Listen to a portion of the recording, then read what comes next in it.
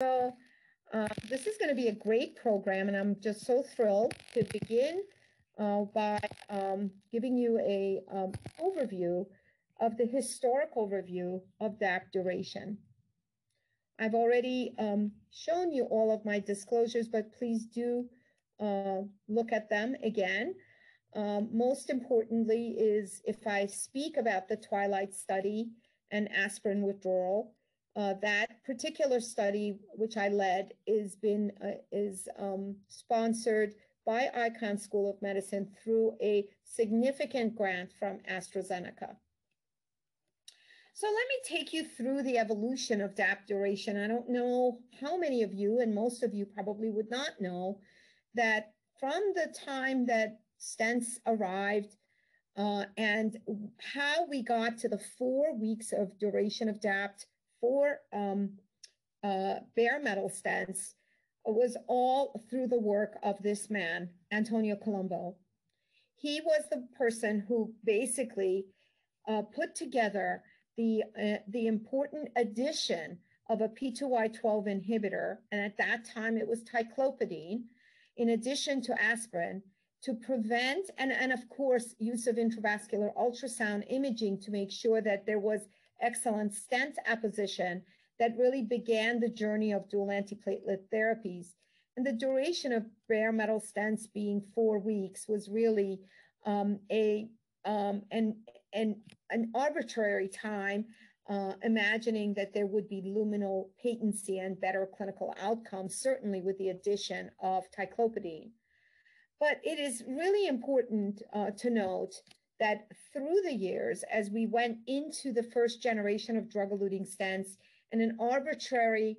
3 to 6 months of DAPT was chosen for this new stent technology that included not just the stent, which had its metallic backbone, but also the polymer, which at that time was a first-generation polymer with drugs that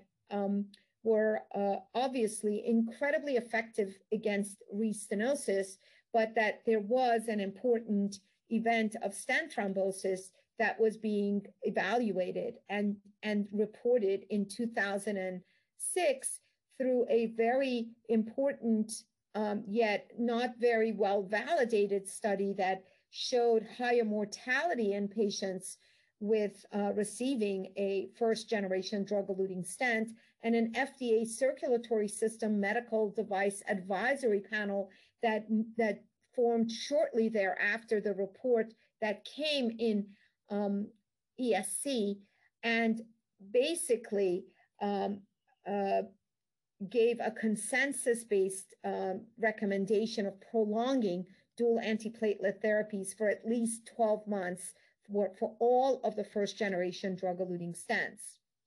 And then in the late 2000s, we had the entry of the second-generation drug-eluting stents, and we absolutely showed a much better improved technology with thinner struts, fluoropolymers that were extremely effective against platelet adhesion and aggregation, as well as a very large-scale clinical trials that did show very effectively a reduction of the hard clinical outcomes of death and MI compared to first-generation drug-eluting stents.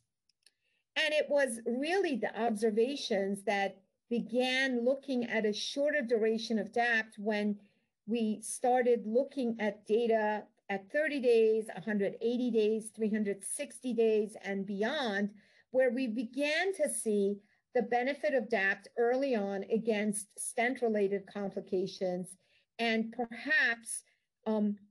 if we're looking at stent-related complications for stent thrombosis, that benefit was not seen with the newer generation drug-eluting stents. And of course, we also began thinking about bleeding. It was really Dr. Eichelboom who should receive a lot of the credit, kind of turning our attention from the ischemic outcomes to the bleeding ones, especially in those patients with an acute coronary syndrome, where life-threatening and major bleeding complications were early on after a procedure were associated with long-term,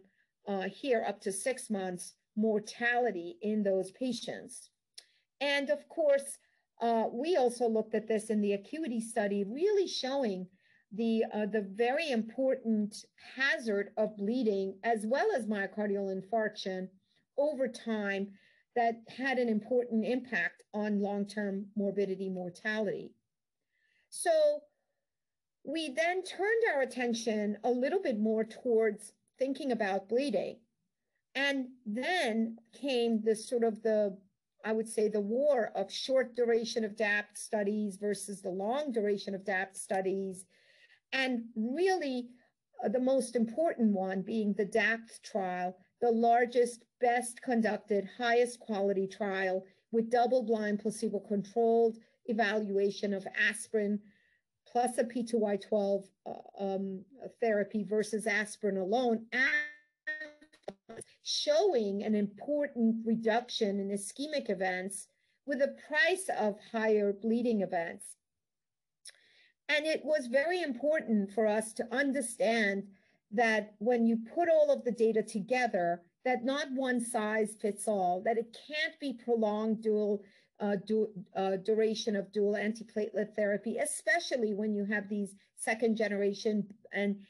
excellent devices available. But it also can't be a short duration for everybody, because when you shorten the duration in high-risk patients with high burden of atherosclerosis, you're exposing them to the risk of myocardial infarction and even cardiovascular death. And so came a very, very newer evaluation of perhaps thinking about de-escalation. And de-escalation studies could be multitudes of whether you drop aspirin, whether you go from a potent agent down to a less potent agent after a certain period of time, and really evaluating the contribution of perhaps discontinuing P2Y12 inhibitor earlier on, going to an aspirin monotherapy, or maybe nowadays in a more innovative approach of dropping aspirin. And so we now come to where we are today,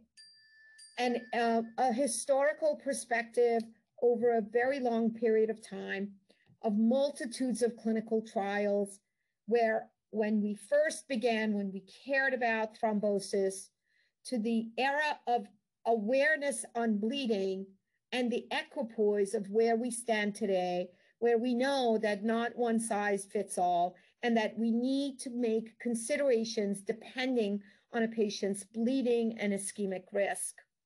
And it's for this reason that we now have to kind of imagine our patients and where they belong in these boxes of high thrombotic risk, low bleeding risk, high bleeding and thrombotic risk. And there's a lot of patients who are here in that bucket